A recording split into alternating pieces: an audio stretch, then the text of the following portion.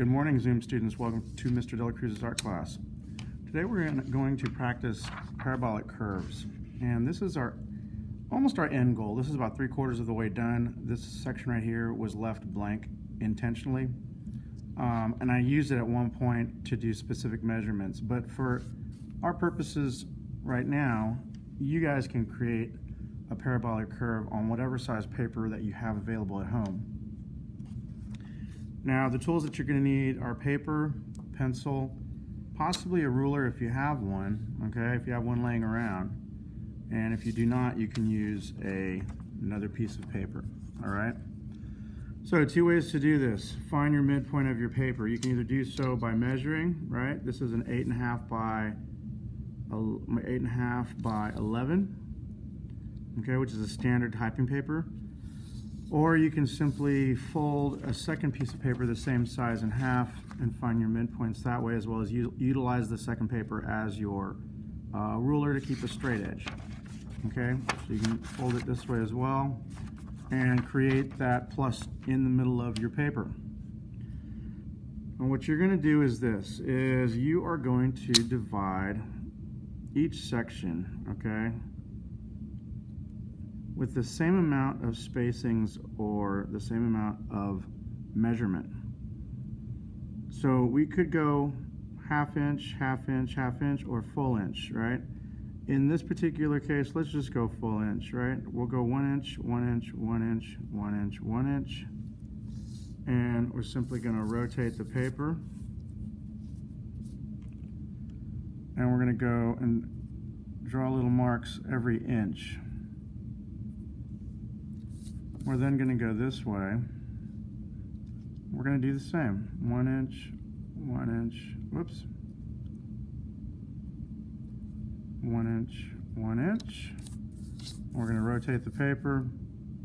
We're going to go 1 inch, 1 inch, 1 inch, 1 inch. Now this one is quite easy, okay? So I'm just going to go slow, and I want you to just pay attention. So we're going to line up the insidemost line on the horizontal line, right? This is the horizontal line, okay? In math, they call it the x-axis, okay? So they call this the x, they call this the y. So on the x, we're going to line up the first little dot or hash mark with the last little dot or hash mark, and we're going to simply draw a straight line. And then every time we go over one, we're going to go down one, and then we're going to draw a straight line. Over one, down one. Over one, down one. And this one is our simple example of a parabolic curve. You can go and do different measurements and make yours look a little unique, right? So let's just flip it over, and I'll keep it simple again. So we're going to go on the x, this is the y. So we're going to go with the innermost on the horizontal, which is the x, to the outermost on the y. We're going to line it up. And we're going to go over one, and we're going to go down one. Over one, down one. Over one, down one.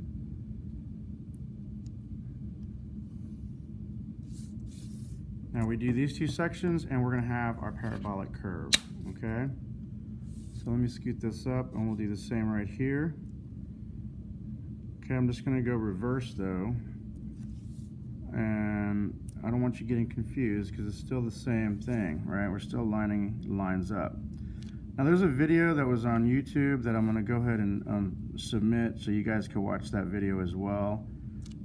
Whichever video helps you, whether it's my video or whether it is the video that is posted on YouTube, you can watch either one, okay? But please practice this. I left a location to submit your work in. And the expectation is that you Practice until you get it right, okay? If you get it right the first time, then that's the one you turn in. If it takes you 10 times, then that's the one you turn in. But practice until you get it right, okay? And there's our example of our parabolic curve. What you can do after this is you're going to shade like a checkerboard, okay? So X space X, and then over here space X space, and then X. So everywhere I have an X, I'm going to shade. And I'm just going to do a quick little example, and I'll show you my final rendering when I'm done. And then fill up the whole thing. If you want to add some color here, awesome. If you want to add some color in the middle, even more so. And that should do it for this example of a parabolic curve. Have a great day, good luck, and I'll see you in class. Take care.